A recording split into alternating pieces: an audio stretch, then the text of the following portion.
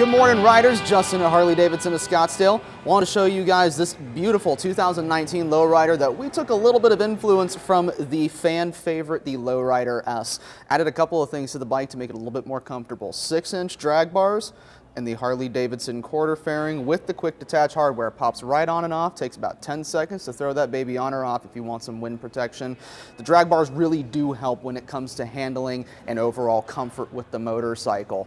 But of course you do still have your Milwaukee 8 107 powertrain in here, plenty of power, the new suspension, the lighter frame. This whole bike is ready to go. Again, my name is Justin at Harley of Scottsdale. If you want to take this baby for a test ride, come see me. I'll hook you up.